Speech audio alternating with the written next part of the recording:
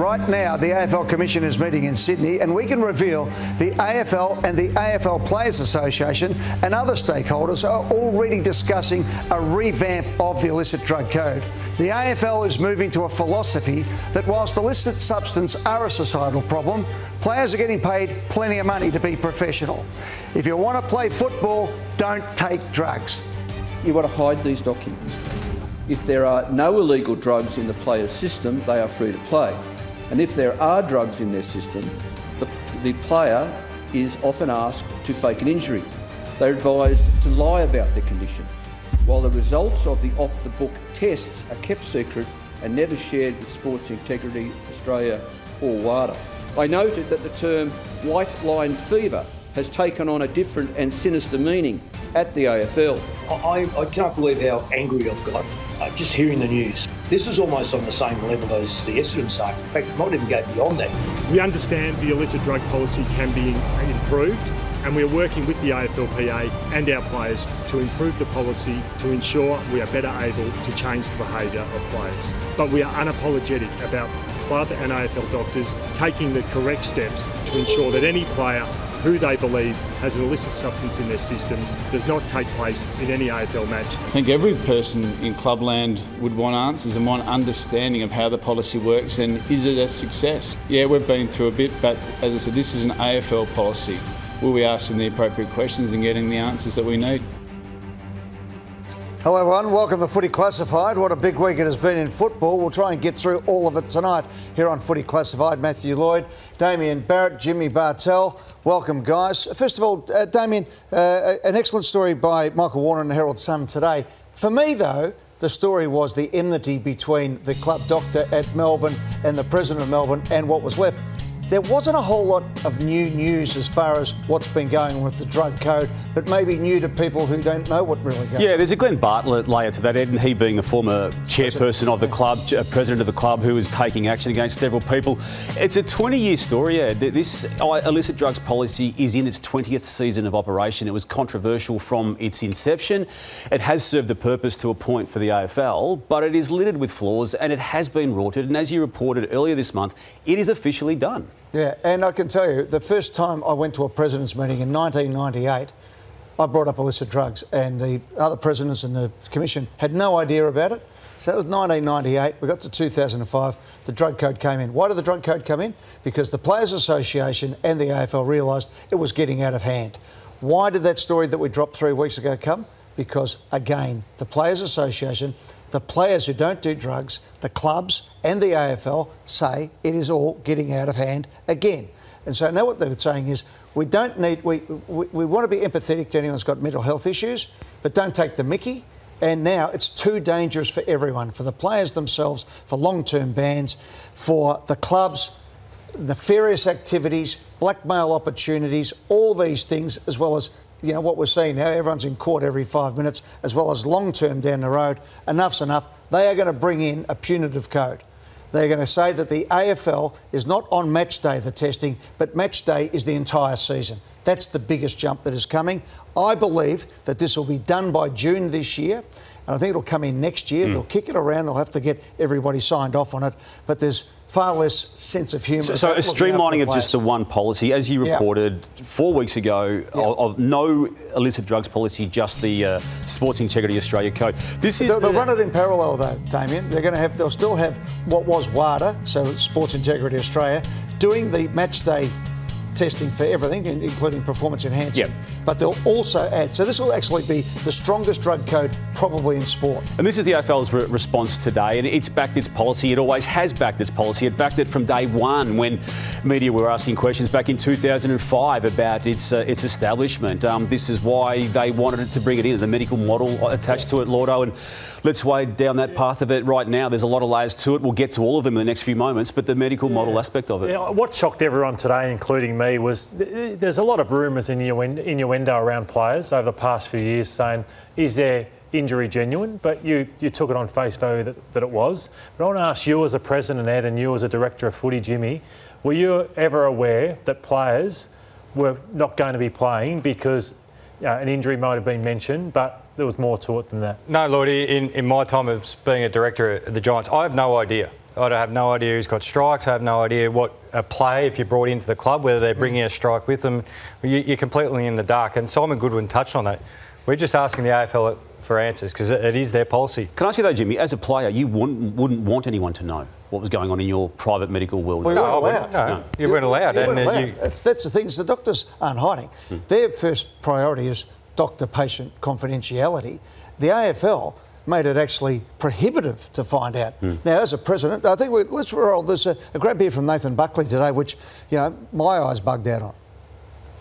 I had a doctor come to me once early in my coaching career and say that a couple of players had done their hamstrings during the session and wouldn't be available for 4 weeks, standard, but they'd trained and got through the session. So I wonder in retrospect whether there was a strike there that I wasn't aware of.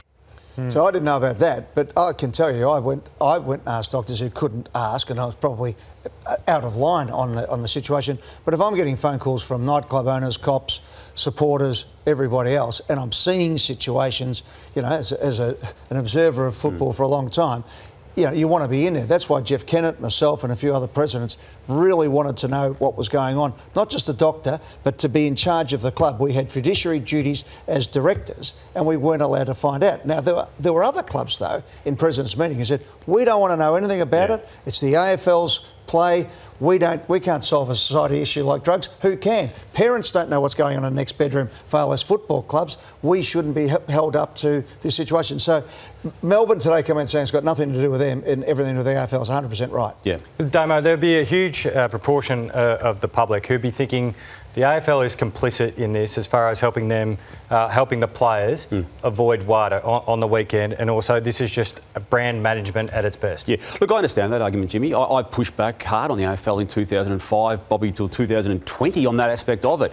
I have got my head around the medical model aspect of it, and I do appreciate that part of it now, that there is a need for protection of players going through various situations that we don't know about. Now, the number in question when you talk about the harbouring, or want of a better word, in this situation, we're dealing with a number that's less than 20. It might be about a dozen every single year on average, Lordo, that are the number of players required to be taken out of the system. I've been long critical of that aspect of it. The 3 strikes that it was initially became 2 strikes. Let's face it, it was never there to name that player. And again, I've got my head around that over the journey, but don't say it's a drugs policy. Say it's a drugs code of conduct as a starting point. I mean, the only person ever under the policy to actually reach the threshold was Travis Tuck, and the 3rd strike under that regime was a police involvement in that matter, not an AFL issue. I don't think it sets you up for the real world. You know, I think you're protected so much in an AFL, probably too much in an AFL system. The amount of guys who their lives fall up. The moment they walk out of the footy club, they know, geez, this is the real world here.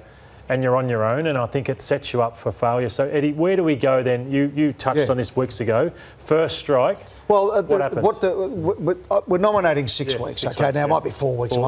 But what they want to do is they're going to say, they're going to normalise it, if you like. You know, Lloyd out, hamstring, Joe Blow out, drugs.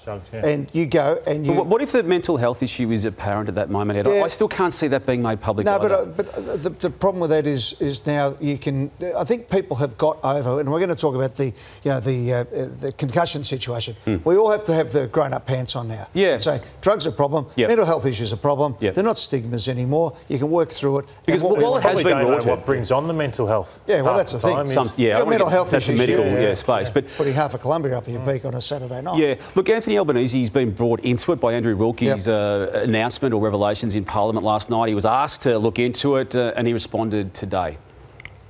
Those allegations, I'm not aware of whether they are correct or not. You know, I have a big job. On that job description isn't the control of the Australian Football League. But if issues are raised, the Sport Integrity Australia is aware of the issue and they have begun their assessment, and I'm sure that the member for Clark will forward any documentation to the appropriate body. Look, I think the other thing is the Players Association and the players have had enough as well, and I think everyone now understands that sunlight is the best disinfectant, and you're better off having it out in the open and not have these things every time there's a drug gotcha moment that it's a big story. We know it's part of society, but that doesn't mean there was a simple line on this, and that is it's not compulsory to play football, but it is compulsory to play football drug-free. And to that point and what you just said about it not setting up for life, this is playing out publicly anyway when the police or the public are involved. And here's some recent examples, and we remember the Jack Ginnivan situation, don't we? The Bailey situation, Bailey Smith situation. There's other names there, and these are just a random amount of names. There's 2 AFLW players from Sydney. Again, there's not actually a drugs policy, illicit drugs policy in the AFLW, but they were named in the past 24 hours, rightly, because of the police involvement. But this is where it's dangerous. So you get rubbed there for 4 weeks if somebody takes a photo of you. You get nothing if you self-report. You get 4 years if you get caught on match day. And so it's all over the place. But the opportunity to blackmail a player by taking a photo of them over the summer... You've been big on that, haven't you? Well, mate, I don't know. It might be growing up in Broadmeadows. You keep your eye out for all these sorts of things. But the blackmail opportunity, you are dealing with organised crime once you take drugs. Yep. You know, it doesn't matter who your dealer is and all that sort of stuff. You leave yourself wide open. You're wide open to if you've had a fallout with your girlfriend. We've seen all that sort of blackmail that happens. Far less nefarious activities, match fixing, etc., etc. Far better for a player to get 6 weeks and have to face mum and dad that they've taken drugs. And deal with it there and then. You have to face somebody who's going to cut your head off. Because the alternative is to not harbour Jimmy. And again, I'm not saying it's right or wrong, but to not... Joel Smith is the exhibit of why the clubs have gone down this path to try and take them out of the system. There's nothing stopping Sports Integrity Australia, Lordo, still testing these players at this same point in time. The timeline there, you mentioned... Just on that one, you brought up Joel Smith. It's alleged that he had messages on his phone of other players. Other players are implicated. So that's what, as a president, we've been all over from day one. We need to know who needs help or who is a rotten egg and find them, because we're getting kids in who are 18 years of age, coming out of school football. They might be coming from the Perth or the middle of nowhere or up the street. It doesn't make any difference. I like the idea of the concussion passport, but I like the idea of this going into junior levels. I've been pretty strong on this, Matt. You're there because you're a coach. But I'd like to see the drug testing go into junior football, that maybe down as low as under 17s. So I just think it gets everybody's mind on that you are going to be tested. And I'll guarantee you, I'll stick my head out here and say that if a player goes out to a nightclub on a Sunday night or a Saturday night and he can say to his friends, his partners, whoever's dealing this stuff, no, I'm going to get tested next week, the numbers will fall exponentially. And be named and get 4 weeks. And all that, That's having that over your head. Amazing. Yeah, that's what we need. So the inception, as we know, is 2005, and it's no coincidence that West Coast Eagles partying at that particular point in time was a large precursor to this. And that's its inception. There's a snapshot there. They initially, the AFL, released the numbers just in a totality number. The highest number was in the high 20s. There was some as low as 6. That's half your list, the high 20s. And again, it's randomly done. With other cases over that particular period in time, this is just highlighting the seriousness of it, the way it has been treated, that updating of the policy in 2015 and pretty much every year since. And I just want to raise this too. This was a quote from Brian Roweard, who ran the Sydney Olympics from an Australian track and field perspective, and he was working at the AFL at the time. He can see what he said there. This is almost 4 years after it started. It's a good idea. But the exceptions at the good has been totally lost, and he's got more chance of money out of a Nigerian email scam than he has been caught under this policy. No one's been caught and named and shamed under it. The other thing that's come to light in recent times is all these retrospective legal suits and class actions. So the AFL have now realised if you're doing pre-season training, and this is where a lot of the drug issues happen over the off-season where there's no testing, and suddenly you're exerting, you're in the sunlight, you're hot, you're doing all those sorts of things, something bad can really happen. Okay, so they're worried about the players there, but also the repercussions. The other thing that I'm looking with, similar to the concussion, is in 10 years' time, if a player has got mental health issues off the back of drugs, remembering these things are mind-altering drugs, so that wouldn't be the first time this happened, or their life's fallen apart. And they say, well, you knew that 6, 7, 8 times I self-reported, and all you're worried about was that, I didn't get caught. And I was clear on Thursday, so I played on Saturday, and repeat. There's going to be massive ramifications. I'll say it again. Sunlight is the best disinfectant. Be open and accountable. Be adult about it. we have a domestic competition that doesn't have to answer to Olympics or anybody else. We can fashion the best drug code for punitive action, but most importantly to look after our players and make it attractive for kids to play our game, boys and girls coming through. That should be it. And the rest of it, if you decide to take drugs, well, good luck and let the buyer beware. Will you now question, Damo, a player who has a secondary hamstring? Oh, look, I have. I mean, privately, and you and I have had discussions so now off air. The footy world is going to, so now it's very much unfair. Yeah, it is. On the whole. Every rested player's now got a black cloud. And names already come to mind, don't they, for people who are being brought in on this part of this story today as to what's happened in relatively recent times. And yeah, that's unfair because not everyone who's got it injured. And that's why, to be honest, Damo, I don't have a worry about players being named now because behind people's hands and in the stands, I mean, the public aren't mugs. They go out, they know who's doing what and everything else. The parliamentary privilege element of Wilkie's performance last night, Ed, and now the AFL wanting what Anthony Albanese has said, please cough up those documents to Sports Integrity Australia.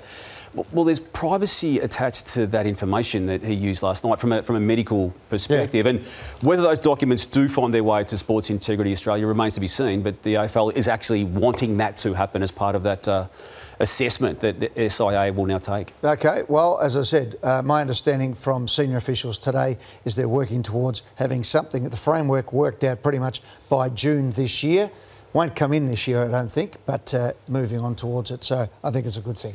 If anything, the explosion today has got everyone focused, and while we spoke about it 3 or 4 weeks ago on this very show, now everyone knows what's happening and they see the danger involved in all of this, and it's not worth it to cover up for a few party boys acting the goat. End of story.